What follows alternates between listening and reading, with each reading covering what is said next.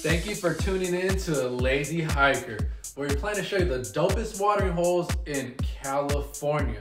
To start off this season, we plan to focus on a lot of watering holes in the Northern California, focused around the Bay Area.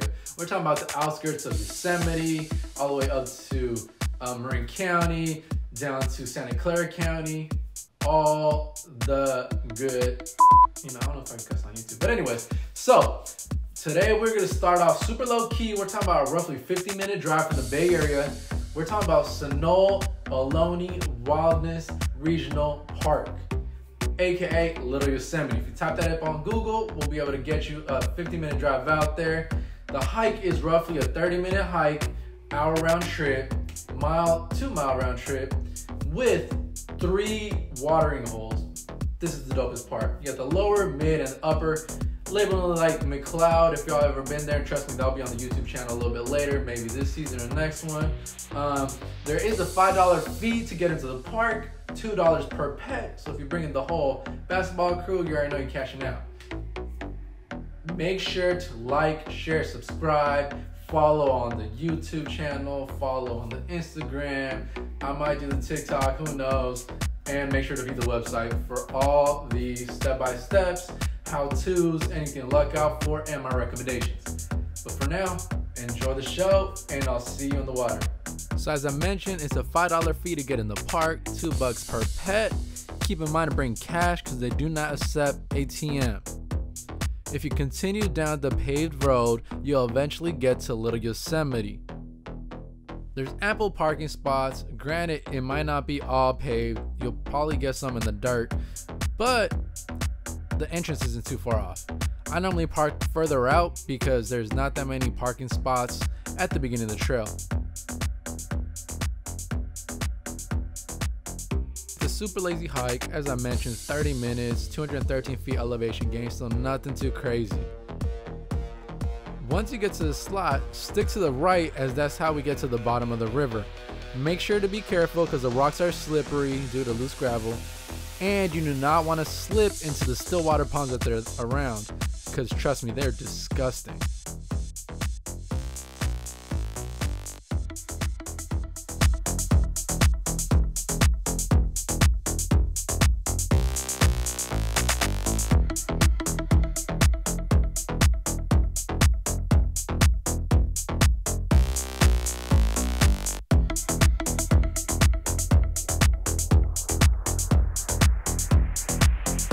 Welcome to the lower falls.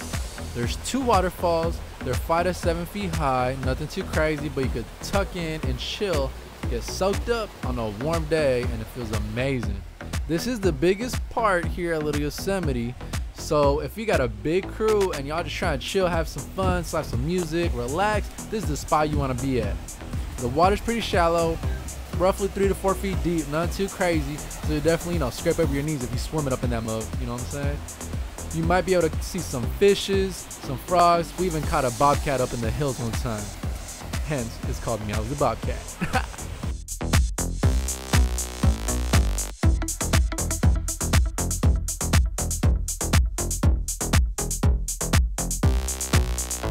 In order to get to the mid falls, you want to climb back up and exit the lower falls. Keep going up the river between these 2 trees, which I recommend is the easiest way to get to the mid falls. Around to the left of this big boulder, and you're there.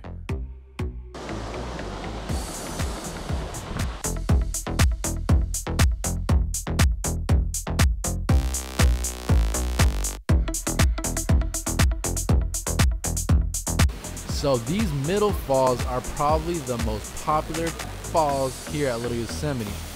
The best part of these falls is that they're so secluded and tucked away in the corner that you got your own little pool. This is the deepest area. I want to say it's probably like 5 feet deep. It's still not too crazy, 4 to 5.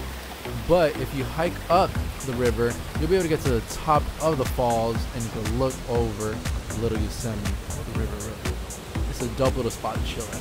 I've seen people jump off this, but I wouldn't advise it.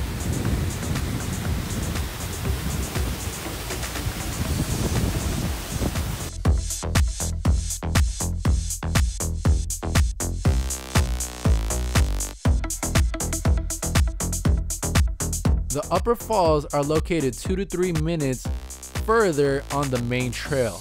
It's the same type of situation where you see a lot, stick to the right hand side and you'll get down to the river.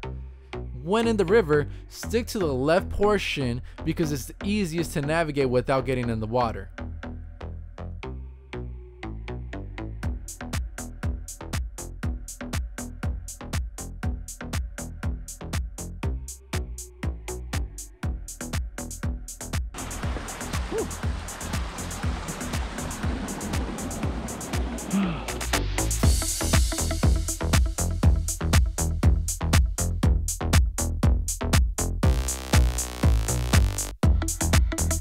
Welcome to the Upper Falls.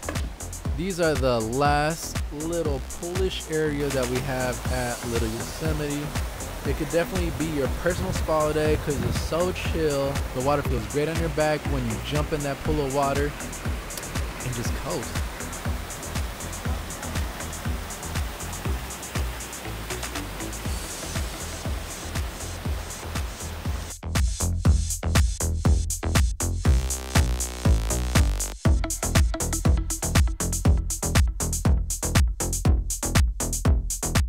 That's it, y'all. That was our recap of Little Yosemite. So thank you very much for tuning in. Make sure to clean up after yourself. Keep the area clean for the next lazy hiker that goes up on the trail. I'll see you on the next one.